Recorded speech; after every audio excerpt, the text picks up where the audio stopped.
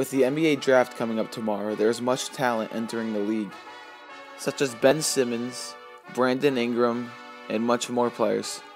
With trade rumors also circulating around the league, this is going to be an exciting draft for sure.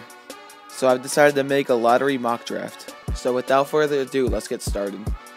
The Sixers already told Ben Simmons they will be picking him with the first pick, so let's move on already. The second pick is easy for the Lakers. They take whoever the Sixers don't take in the Ben Simmons-Brandon Ingram duo. But with the Sixers telling Ben Simmons they will be picking him, the Lakers get Brandon Ingram, a good on and off the ball scorer with amazing shot and lockdown defense. The number 3 pick is where the first trade happens in the draft. The Boston Celtics will trade their number 3 pick for Jahlil Okafor. The Sixers will then take Chris Dunn out of Providence, the best playmaker and defender in this year's draft. With the number 4 pick, the Suns take Dragan Bender. The Suns desperately need a power forward, and Bender can fit into their starting lineup immediately. With the number 5 pick, the Timberwolves take Jamal Murray out of Kentucky. The Timberwolves need 3-point shooting, and Murray can do that and much more, which edges him out over Buddy Hield. It also helps that Jamal Murray said that he wanted to play for the Timberwolves, according to his coach. With the number 6 pick, the Pelicans take Buddy Hield out of Oklahoma. But most of the Pelicans guards are going into free agency this year, and it would be nice for them to have one just in case they lose any. With the number 7 pick in the draft, the Nuggets take Marquese Chriss out of Washington. Even though that they already have a good front court, the Nuggets, they need 3-point shooting, and Marquese Chriss provides that and much more, making him the best choice.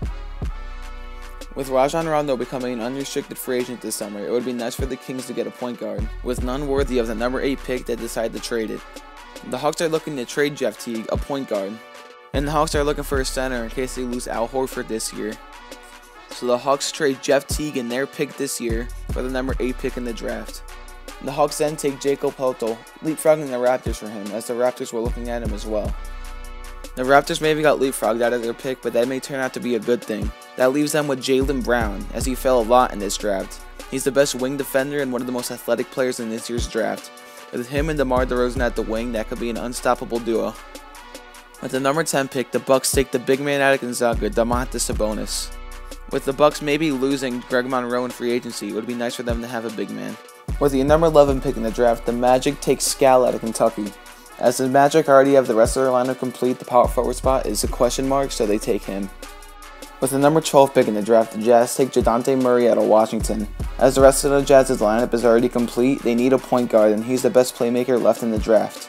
With the number 13 pick in the draft, the Suns take Malachi Richardson out of Syracuse. The Suns already addressed the power forward spot, and the small forward was another spot I need coming into the draft, so the Suns take him.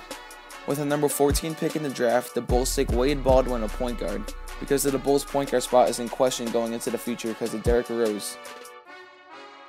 You agree or disagree with what I said? Comment below what you think.